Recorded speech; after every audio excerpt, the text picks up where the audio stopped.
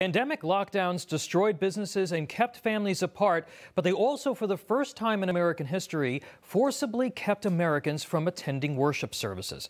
Of course, if you wanted to go to the mall or Walmart, that was fine, but church, that was too dangerous.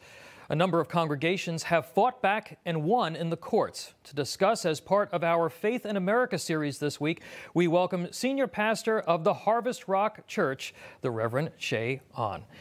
Reverend Ahn, good to see you.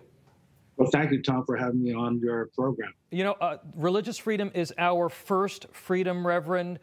It's so critical to the American story. Did you ever think that we would see a time where government was interfering to the extent that it has on our ability to worship? No, I mean, it was a shock from the very beginning when Governor Newsom declared the church to not be essential. And with all due respect, the church has been essential for 2,000 years. Yeah. In a few weeks, we're going to be celebrating Resurrection Sunday, and lives have been changed by believing in Jesus Christ. And I was a drug addict. I was a high school dropout. I was part of the whole hippie revolution, selling drugs. And when I gave my life to Jesus Christ, it changed my life, and I felt called to serve people. And so I've been now pastoring now for 41 years. And so think about the church and how the church and the gospel of Jesus Christ has impacted people around the world. So when they locked down the church, and by the way, abortion clinics were considered essential. That's right. Stores, essential. Marijuana dispensaries, essential because, of course, California has legalized marijuana, but I used to take, and it really killed my brain cells. And it's only by the grace of God I'm still alive. But nevertheless, when they declared us not being essential, we appealed. And just by a letter, just to Governor Newsom. And then I also sent a letter to our city council and to the police department, to the mayor in Pasadena. And I just said that we believe our First Amendment rights are being violated because the state should not establish a state religion nor interfere with the free exercise thereof. And so we are going to meet on Pentecost Sunday. We had already missed Easter that year, of course, last year, right. And we missed our anniversary service and all the other events around this time of the year, Palm Sunday, etc. And so when we said that, they didn't reply. They didn't give us one notice. And then, of course, when Newsom locked down the church and really locked down restaurants and gyms, etc., right. We, at the same time, he's commending the rioters. As George Floyd's death was tragic, but we saw 100,000 in Hollywood marching, no social distancing, no mask, shoulder to shoulder. And he gets on the press and does a press conference and commends them. He says, your voices need to be heard. You must exercise your First Amendment rights. And then he says, God bless you. And I'm thinking to myself, what about our First Amendment rights? Yeah, you fought back against Gavin Newsom in the courts, and you won. Do you think this has been a wake-up call for other congregations? We saw the Catholic Church and the Jewish communities in New York and on the East Coast fighting in the courts. They went all the way to the Supreme Court. They won. Do you think that this has been a wake-up call for folks to defend religious freedom in this country? Absolutely, but unfortunately, a lot of churches are still scared and pastors are scared. And, you know, the Bible says in 2 Timothy 1:7, God's not given us a spirit of fear, but love, power, and a sound mind. That word fear is a very unusual Greek word, is dileia, only appears 2 times in the New Testament, and it's different from the other Greek word for fear, which is phobos, or we get phobia from. That word dileia means cowardice, being a coward.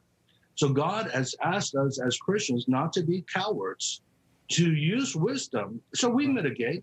We encourage people with underlying condition and elderly to stay home and watch online.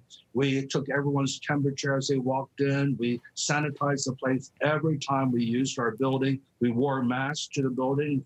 And so, you know, the thing is that I feel, even as Jay, the Secretary of State, Ashcroft said in the previous segment, he said, you know, we've trusted the citizens. They're adults. They're not kids.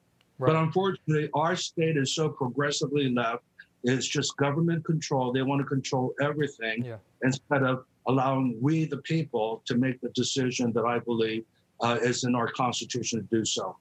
Reverend, when people watch television, when they pick up the newspaper or when they're on social media, a lot of people say, you know, it seems like this country is unrecognizable, that their values are literally being trampled on, and it decreases their hope in the American system. When you speak to your congregation, I know you speak to audiences all over the world, what do you say to those folks who are starting to lose hope? Well, the Bible promises that the kingdom of this world will become the kingdom of our Lord and of his Christ in Revelation 11:15. In other words, that Jesus is ruling and reigning right now, and he will continue to rule and reign. The church has expanded from the first century church to now over 2.5 billion followers of Jesus.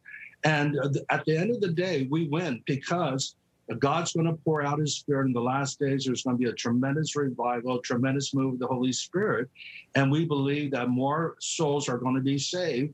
And that's why we want to open up. We want to see people come to know Jesus. And we want to comfort believers who are absolutely depressed and discouraged, because it's not just a physical well-being. Think about the suicides. Think about drug overdose. Think about marriages that have suffered tremendously during this COVID outbreak, or even domestic violence and child abuse. And so there's so many other issues.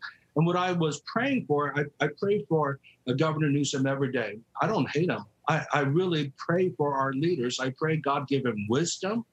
I also pray for his salvation, because even though he's Roman Catholic, I see him really persecuting Christians here in the state. And of course, we're killing 200,000 babies every year. We've had 50,000 lost in COVID, but 200,000 we have intentionally killed in California. And so I'm praying that God would either save him or remove him. And I didn't know that we were going to have this recall, and that we have gained steam, and we have now 2 million signatures. And I believe that, and hopefully he will be recalled. All right. Well, Reverend Shay On from the Harvest Rock Church in Pasadena, thank you for standing up for religious freedom and spreading a message of hope. Well, thank you so much.